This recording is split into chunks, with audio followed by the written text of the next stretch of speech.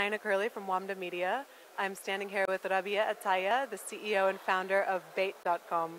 Rabea, how are you? Good, how are you? Excellent. Are you enjoying the Abu Dhabi Media Summit? Very much so. It's been a lot of fun, very educational, and it's a great group of people here. So I've enjoyed it. Definitely. So in your panel just now, you were talking about failure.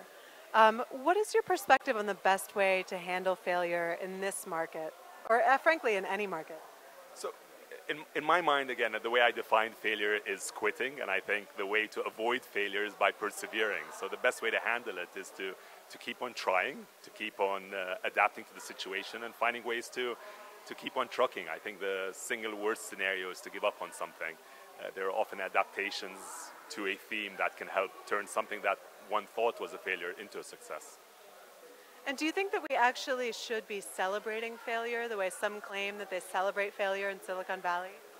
I think we should celebrate people who make mistakes along the way and find ways to bounce back and continue on to success. Again, if you define failure as giving up, I don't think that's something to celebrate in and of itself. You hardly ever celebrate something that's petered out and died, but you certainly do celebrate people who bounce back to great successes. And when it comes to success, I mean, you've clearly over the last 12 years built Bayt up from a startup to a giant company that has a presence all over the region. You're one of the earliest internet companies in the region. How did you do that? I mean, were there any key decisions or policies that you could talk about as things that galvanized your success? So I think to a large degree it is about perseverance. I mean, along the way we had a huge amount of obstacles and pitfalls and everything you could possibly imagine, from governments threatening to shut us down at various points because they didn't understand what we did, to at some point I was in a compound in Riyadh that had flown in the night before and we were attacked and the whole compound blew up, including the building that I was in. And every step of the way we sort of had to stand up, dust ourselves off and continue to work. And I think the very fact that we were committed to doing what we were doing, which is serving the region and serving the youth in the region find better opportunities, helped us survive, while others who were less committed, when faced with obstacles, just went away. And so success is oftentimes about perseverance and waking up every morning, loving what you do and doing it. How do you guys stay fresh? You have all these other players coming on the scene, Akhtaboot, Laimoon now, coming up with targeted products to kind of say that they're cutting through the noise. You guys, have clearly gone for size. You have everybody on Bayt. How do you stay fresh and innovative and cut through the noise? So size is important because choice for both employers and job seekers is extremely important. And fundamentally we're a shopping mall business. We're a marketplace.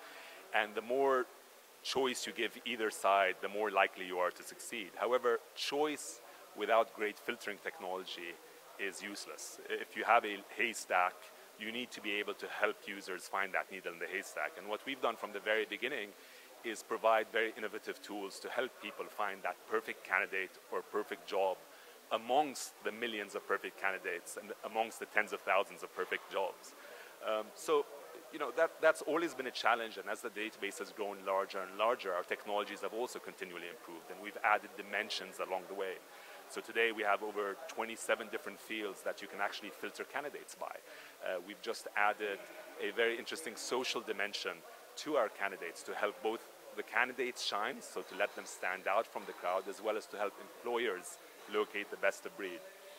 So one without the other is useless. I would say the fact that we are actually larger than all of the job sites in the region put together from a job perspective and a professions perspective is testament to the fact that we're doing the right thing, not just in attracting large numbers of people, but helping them connect to opportunities better than anyone else.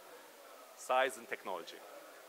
Cool. And do you guys help startups? I mean, I know that sometimes people talk about, finding jobs is very expensive. Do you have any reduced rates for startups? So we help startups in many ways. One of the ways we help startups is we actually, we've incubated, grown, and exited a few startups. So Nabbesh was actually incubated within Bayt.com. Bayt owned the majority of that. The whole team sat there from the day they started till the moment it was sold.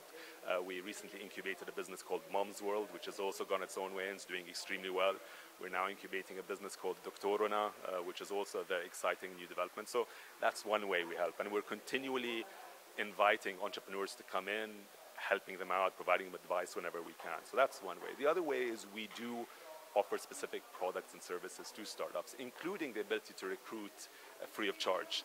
So we have a job product and a search product that is catered to companies that are less than 1 year old. Very cool. And this is reminding me that I liked your point in the panel about, the Middle East focusing a bit too much on seeking acquisitions from the outside and not as much on companies that are, creating a global presence and actually acquiring others. So our vision from the start has been to create a Middle Eastern institution that is globally respected and admired. We feel there are very few businesses in the region that are trying to expand outside of the region and really be truly globally known. There have been few great success stories, and Aramex is one of them. But we'd obviously like to see more, and we'd like to be amongst those. Thank you so much for chatting with Wamda. Thank you.